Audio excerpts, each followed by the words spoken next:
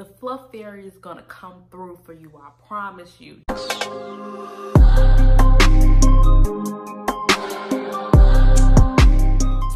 Hello everyone, welcome back to my YouTube channel. If you are new, thank you for subscribing.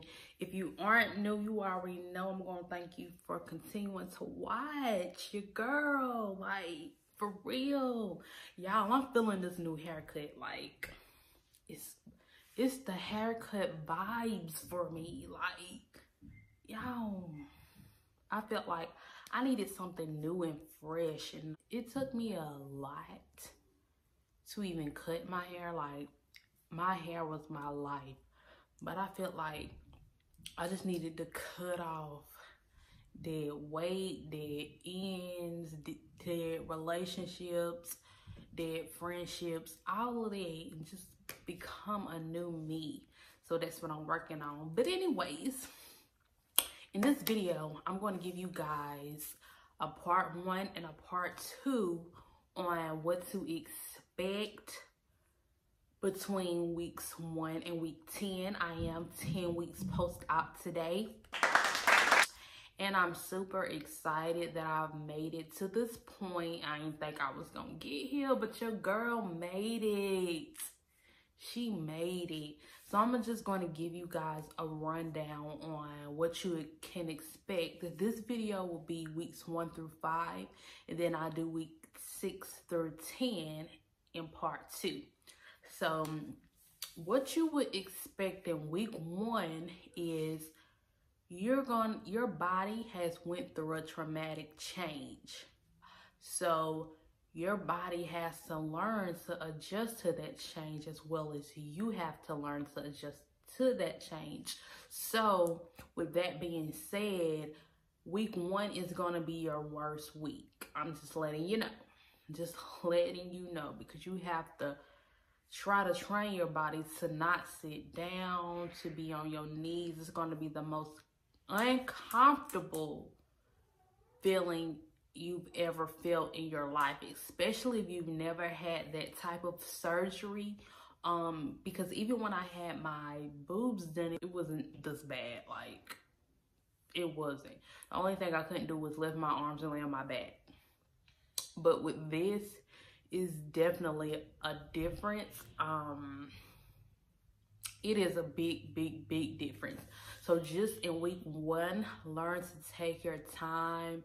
Realize you're gonna need a lot of help. You can't do everything by yourself. Make sure you have a great support system, because you're gonna need someone to help you go to the bathroom, need help getting out of the bed, because you're gonna use a lot of upper body strength. So just make sure that you're trying to walk every 15 minutes, because when you do that, you're strengthening your body at the time it needs it the most. And so you're going to need to walk.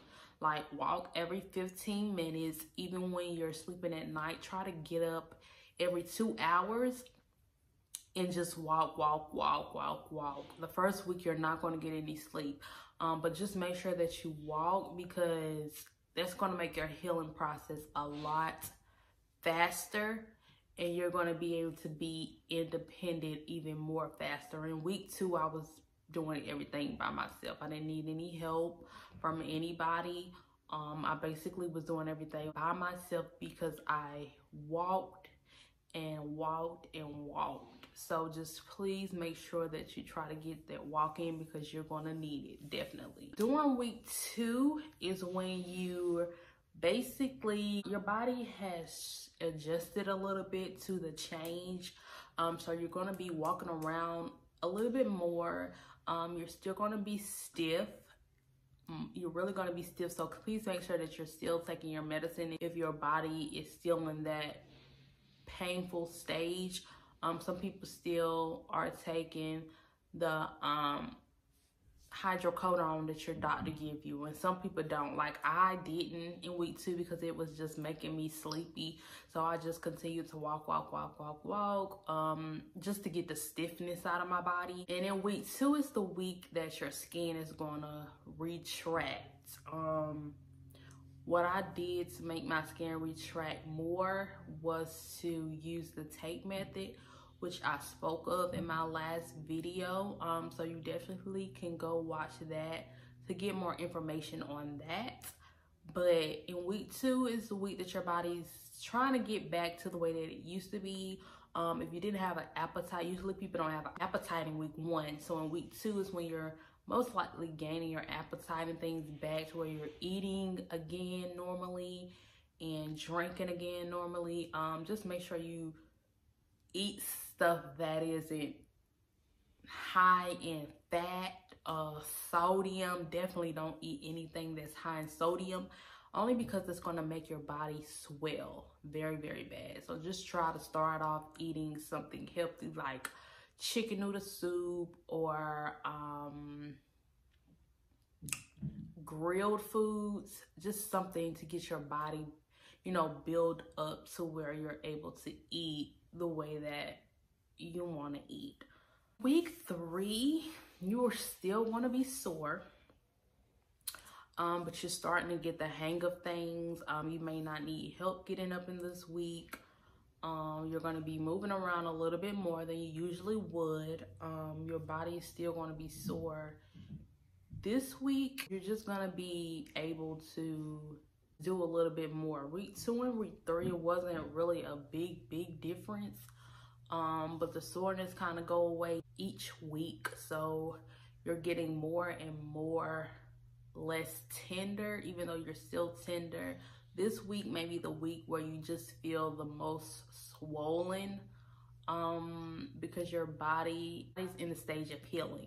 So just make sure that you are continuing to stay compressed with your faja and your boards and your foams, just so that your body can try to adjust to the changes the correct way. You don't want your body to not get the compression it needs, because then it's not going to heal the proper way. So just make sure that you continue to wear your faja, because you're going to wear your faja up for the next 6 months. In week 4, this is the week that I started to see a change in my body as far as my butt, because my doctor is Dr. Kagan, and he's a doctor at Jolie Plastic Surgery.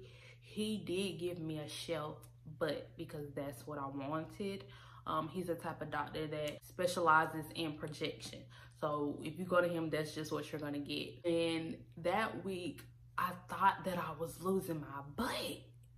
I was like, oh no, I just thought like my butt, because I was like, my butt was sitting so high to the point where I have a back tattoo. You know, they call it the tramp stamp.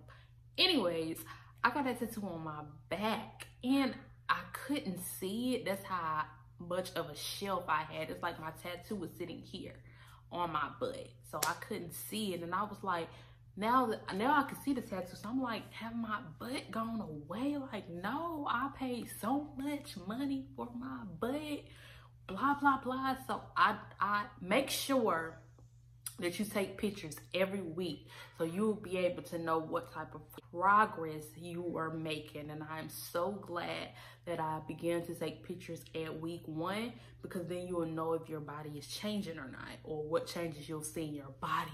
So when I did that, I'm actually gonna post that here, and you're gonna see that my butt just dropped and it actually spread it. So in week 4 is when your skin on your butt starts to soften and starts to stretch. And once it does that, that's when the fat that they tuck in your stomach and put in your butt begins to settle in the places that it's supposed to be. So my butt actually dropped and it spread, and it actually gave me even more projection. And I was like, okay. I was so excited, like, oh my gosh, my butt has really grown. Like, my butt was settled. My butt was still hard though. It wasn't as hard because my butt felt like a brick, and I was like, what is going on? But as my doctor felt my butt to capacity, so that's why my butt was so freaking hard. But in this week, week 4, I could actually feel like the skin on my butt was starting to stretch, and the fat in my butt was actually starting to form. So I was like, yes, that's the week that you're going to start seeing a change. So don't think that you're losing your butt. Just know that your butt is starting to settle, and give it time for the fat in your butt to settle. So please, so when they say your butt is gonna fluff, your butt is gonna fluff. The fluff fairy is gonna come through for you, I promise you. Just give it some time. Please be patient. I know we be in such a rush to see the change, but your body, my body is still changing each and every week. And just know that I'm not gonna see my final stage of progress or my final stage of what my body's gonna look like until 6 months to a year out. So just look at the changes in your body each week. Just know that your results that you have right now is not your final result. So please do not get discouraged, because you really have a long way to go. And last but not least, in week 5, I was actually eating and eating and eating. And I'm like, what is going on? Why am I eating so much? Like, I was eating so much food. I don't know what was going on. My appetite changed dramatically. Like, in and out every 2 hours, I was hungry.